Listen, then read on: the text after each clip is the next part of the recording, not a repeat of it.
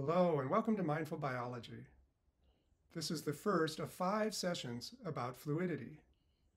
We'll look at the flow of life in this series. We'll feel it in our bodies. Notice how it affects our relationships with other humans and other life forms.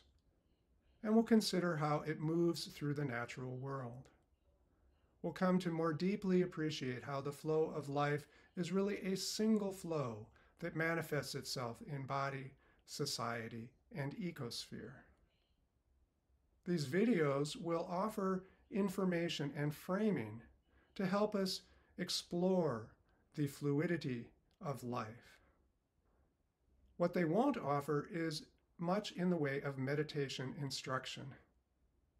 It's important, however, to combine the conceptual understanding with direct embodied experience in meditation. So the videos will offer some basic suggestions for how to meditate on these topics. But if you want more instruction, I encourage you to enroll in the online classes offered through College of Marin. Registration links are available on my website, mindfulbiology.org. I'd like to begin with a brief review of mindful biology and its aims. It has the name mindful in its title, so of course it's related to mindfulness. And what we now call mindfulness is largely based on an ancient Buddhist scripture called the Satipatthana Sutta that you may be familiar with. The sutta says that when we practice mindfulness, we abide contemplating the body. And we contemplate it both internally and externally. As I understand it, there's wide agreement that contemplating the body internally means connecting intimately with its sensations. Feeling, for instance, the quality of airflow as it moves in and out of the nostrils. So contemplating the body internally is the statement that most captures what we think of as mindfulness, which is usually defined as something like non-judgmental awareness of phenomena, and in this case, phenomena within the body. So when we're non-verbally and very directly experiencing bodily life, we are practicing mindfulness in the most widely understood sense of the term. It appears there is less consensus around what it means to contemplate the body externally. The viewpoint that I favor, because it resonates with my own style of practice, is that contemplating the body externally means bringing a conceptual awareness to it. So we understand how the body is constituted. We understand its various parts. And by contemplating the body in this conceptual way, we are encouraged to disidentify from some of the transient aspects of the body that often cause us difficulty. For instance, we can soften our feelings around the aging of the body. Clearly, to contemplate the body conceptually can include contemplating it biologically. And therefore, it seems sensible to offer a practice called mindful biology, as I do. I began teaching a style of meditation that was both mindfully and biologically based back in 2010. It seemed obvious to me that mindfulness and biology could be combined to form a single practice. But I wasn't finding much that was done by others that actually brought the two together in that way. There were teachers who used biology in support of mindfulness instruction, and there were researchers who studied mindfulness with biological techniques. But I was unaware of anybody that brought the two together as equal partners and formed a meditation practice from them. Recently, I came across this book, Being Nature, A Down-to-Earth Guide to the Four Foundations of Mindfulness by Wes or Scoop Nisker. Wes Nisker uses biology, and specifically evolutionary biology, to support mindfulness meditation. And in fact, the 4 foundations are the practices laid down by the Satipatthana Sutta we just discussed. It's very gratifying to me to know that a respected meditation teacher like Wes Nisker thought it worthwhile enough to bring biology and mindfulness together to write an entire book about it. What surprised me was finding out that this text is a reissued version of an earlier book under a different title that Wes Nisker published in 1998. In other words, his earlier book scooped my practice of mindful biology by more than 10 years. I want to give him credit for that work and for this text, and I highly recommend this book to anyone interested in mindful biology. But let's move on now and begin to look at how mindfulness and biology can help us as we explore the quality of fluidity that is ubiquitous in our bodies, our relationships, and our environment. Within the Satipatthana Sutta, there are a number of suggestions for how the body can be contemplated internally and externally.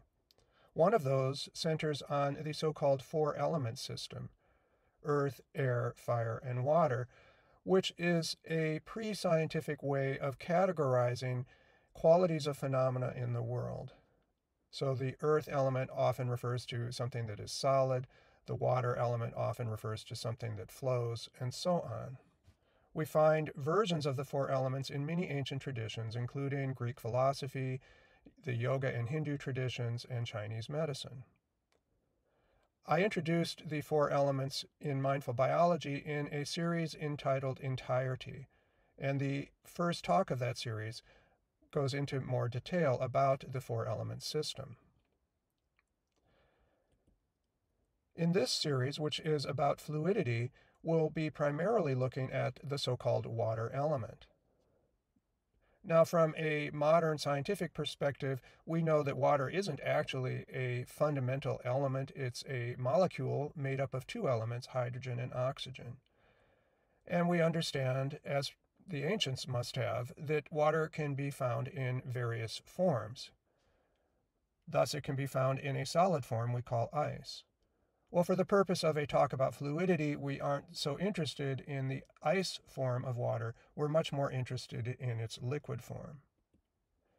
Now, when water molecules are in the solid form that we call ice, they are relatively constrained in position. They line up in a kind of lattice-like arrangement. They jiggle around in that lattice, but they don't move out of their position. This changes as the ice is heated, and the movements gradually become more and more active until the lattice structure breaks down and things begin to flow. And it's at that point, when things start flowing, that we can really tap into this quality of fluidity. Flow, of course, is something we see all around us, particularly as water moves across the face of the earth. So it evaporates from oceans, accumulates in clouds, falls as rain, gathers into streams, moves down those streams, including over rapids and waterfalls, moves through lakes at times, and eventually returns to the ocean. And of course, it's also absorbed by plants, and evaporation continues, and the cycle goes around and around and around. All that flow. Well, water also flows through our body. We all know that there's a lot of water in the body. The estimates for any particular body usually are between 55 and 60%, depending on the amount of body fat. One way we can see the flow of water in the body is simply by noticing that we drink liquids, which of course are predominantly water, even if they're milk or juice or what have you. And the liquid enters the bloodstream, and at some point the excess liquid is released from the body through the process we call urination. So our bodies are very much a part of this ongoing flow of water in the biosphere, and I think we're all aware of that. Moving to the flow within the body in more biological terms, more specific terms, we can look at the beating heart, this very important organ that keeps the water of the body, the water of the blood, moving. It moves through arteries and veins and capillaries. And here we're watching blood flow, It's got the large red blood cells that carry oxygen, and it's suspended in a watery plasma that the heart is pumping and that keeps everything moving.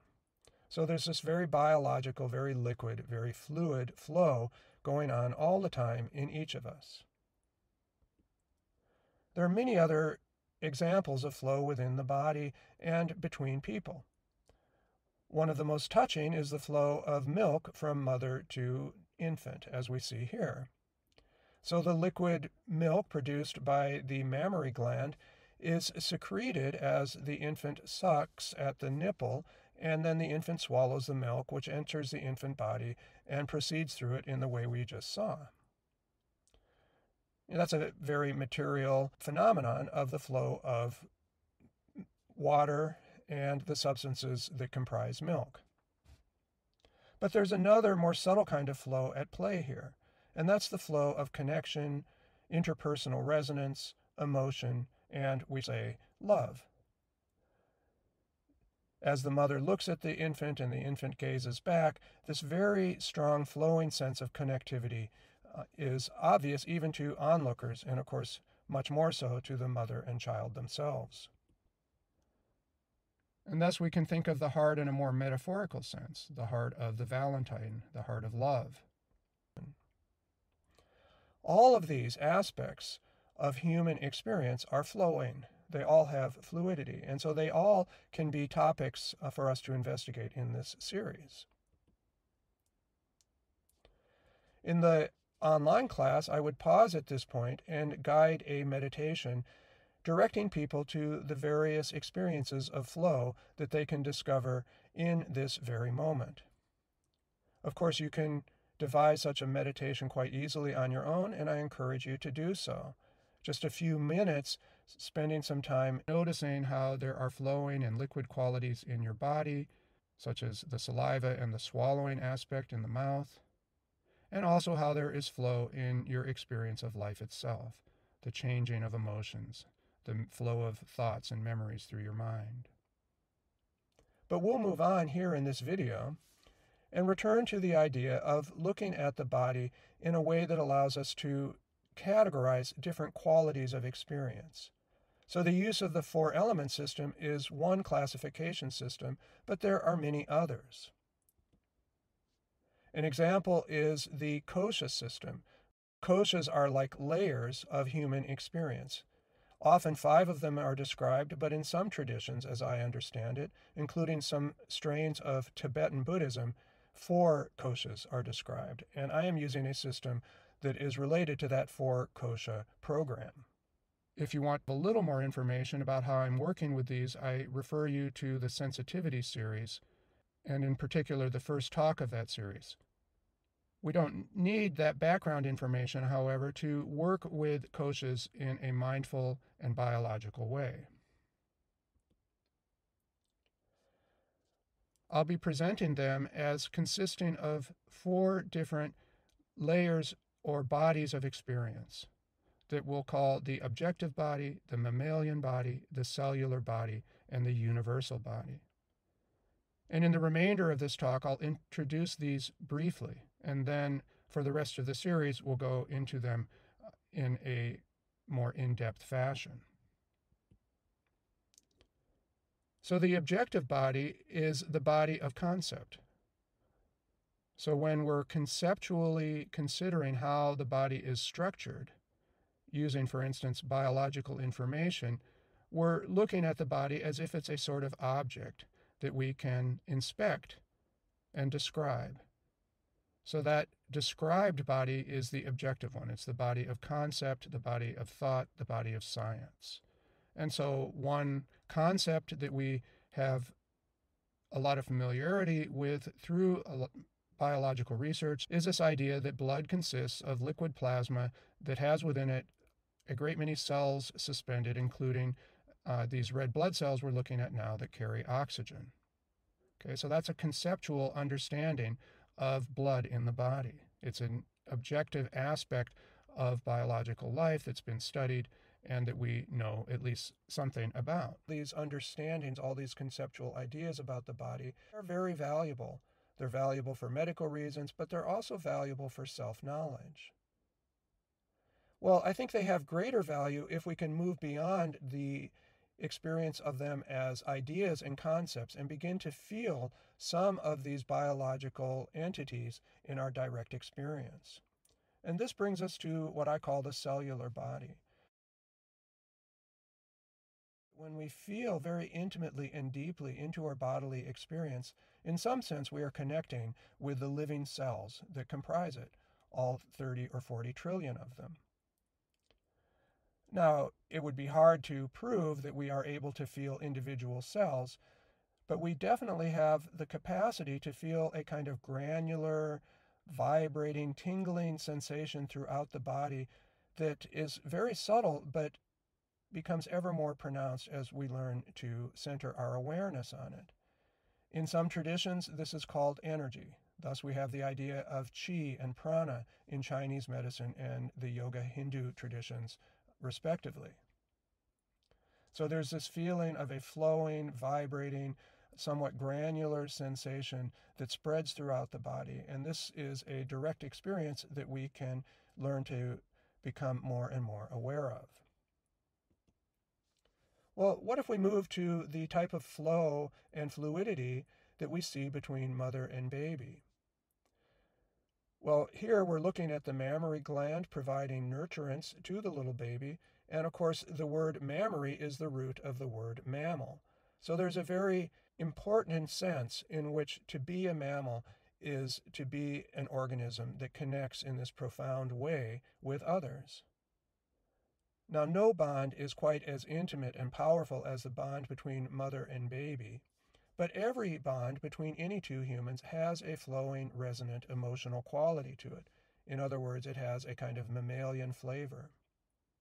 Our mammalian bodies are so built around the idea of connecting with others that there's a kind of optimism or hopefulness built into our organism. It comes into the world expecting connection with other beings. The baby, of course, has a very powerful connection with the mother that forms as soon as she enters its field of awareness. And its body, its biology, is tuned to expect that mother to appear and to bond when she does. But we have a similar kind of hopefulness in every interaction. Now, if we've been hurt a lot in life, we may not feel consciously very hopeful. But even the experience of loneliness and betrayal and so on are rooted in the idea that our mammalian bodies expect connection, and it's the frustration of that expectation that leads to much of our pain. So one advantage of connecting with mammalian qualities in human life is to connect with our deep and innate hopefulness. Me merely saying these words won't do much to evoke that hopefulness, but we can learn to practice in order to do so. And when we get to the third talk of this series, I'll try to demonstrate how. The final body is the universal body, as I call it. And this highlights our connection with and dependence on a much larger field of biological and physical reality. So just as our individual body grows because of the nurturance and support of our mother's body, and after birth, her mammary glands and her emotional support and so on, well, we are also similarly born of and dependent upon the entire cosmos. The most direct way to see that is to look at our relationship to the biosphere. After all, our species evolved out of the biosphere.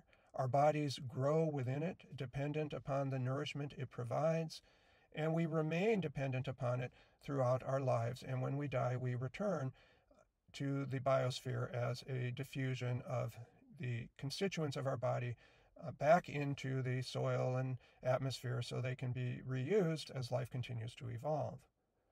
Well, the Earth, of course, grew out of a much larger cosmos, which is, in a certain sense, the original body. In our direct experience in meditation, we can begin to feel how our individual body is part of, born from, and deeply and inseparably interwoven with the larger cosmos. And that's how we'll end this series in the fifth talk.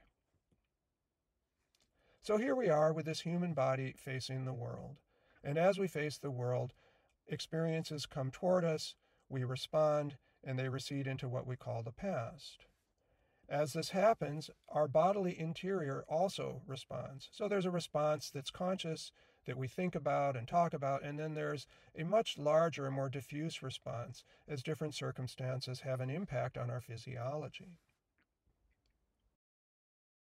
So as we watch the waves of life approach us, we learn over time how to respond to the various ups and downs in our experience.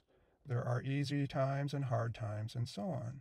And there is all the flowing going on within the body itself, particularly the flow of blood and other liquids, but there are many other aspects of flowing that we will explore, including the flow of emotion. So life has this ongoing fluid or flowing quality as the waves of experience approach and then recede behind us. As we grow, we improve our ability to meet these waves with support of other beings and the biosphere. This is one of the important aspects of human life, is just learning to meet experience and to continue to grow and thrive. Of course, sometimes the experience takes on a much more potent and forceful aspect. So we have these huge crashing waves of serious losses and setbacks and injuries and so on. Some of them we can take in stride. We have built up enough capacity to deal with a little bit of intensity in our experience, or maybe a lot of it. But sometimes the waves of experience become so strong and so powerful and so beyond our prior experience that we feel overwhelmed. And this is when we begin to talk about experiences that qualify as trauma. They are experiences that seem overwhelming, beyond our capacity to cope, at least in the short run. What happens when we're traumatized, among other things, is a kind of a solidifying of our ordinary fluid aspect into a kind of habitual and hardened response. So an example would be the soldier returning from a war zone who hears a loud noise and goes immediately into a attack and defense mode without much thought and very stereotypically. Or if we've suffered a lot of early life trauma that has made us feel socially insecure, then every social situation may evoke in us a sense of threat and wariness, which we call social anxiety. So trauma has a lot to do with losing the range of responses that are ordinarily available and locking down on a few habitual ones that feel protective. This rigidity that develops is observable in many layers of experience. It's observable in the mental cognitive realm as we have repetitive thoughts going through our minds, often very negative, seldom very productive.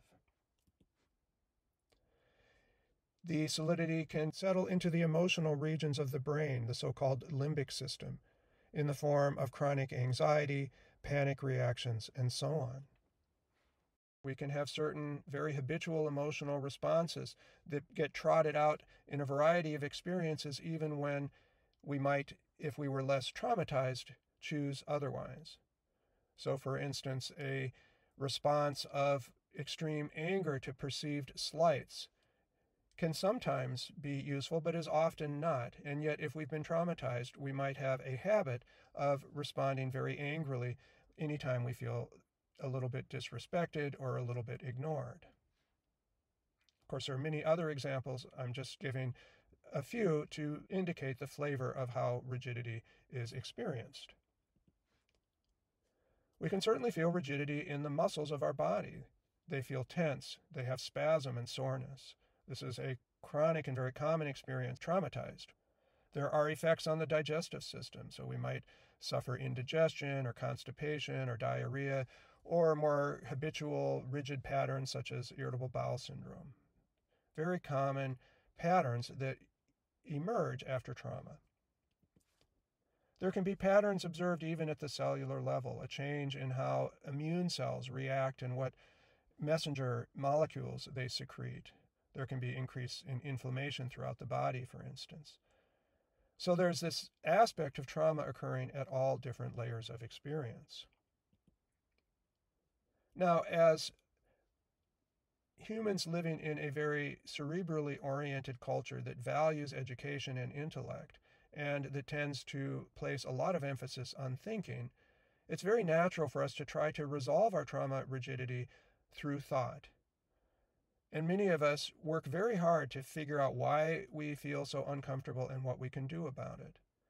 This can certainly be helpful at times. It certainly can help to discuss our past trauma and how it affected us with a caring person who listens to us non-judgmentally and offers gentle occasional guidance.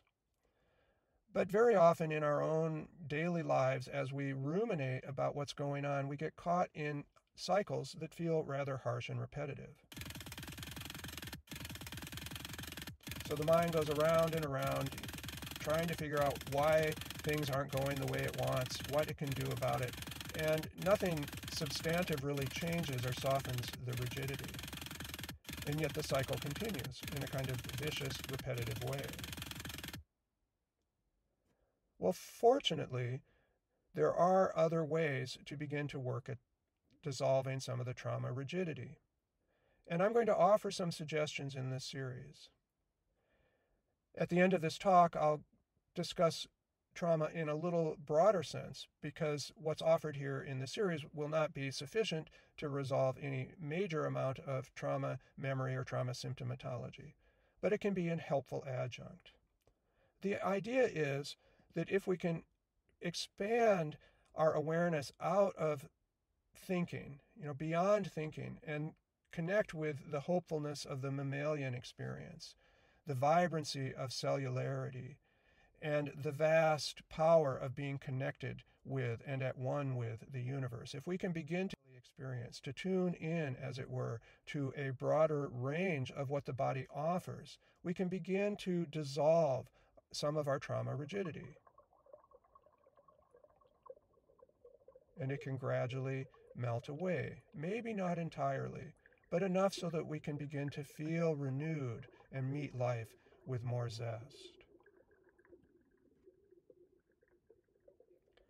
At this point in the online class, I would offer a meditation taking our attention from the realm of thought to the realm of bodily sensation in, for instance, the torso and the shoulders and the neck, into a more diffuse sense of vibrancy, perhaps feeling into the palms of the hands and the soles of the feet, feeling the tingling and warmth that is sometimes detectable there, and then remembering in a kind of non-conceptual way how we're immersed in the atmosphere, the biosphere, and the cosmos.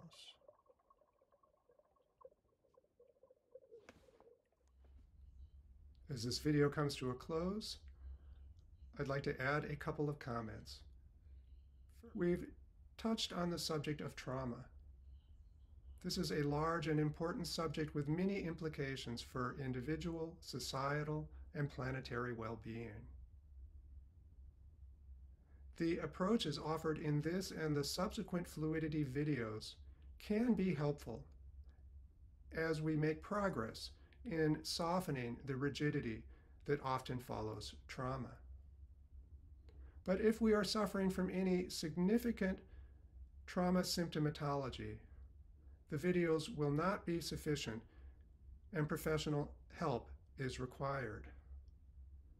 There are many well-trained, trauma-informed clinicians available in most communities and also online.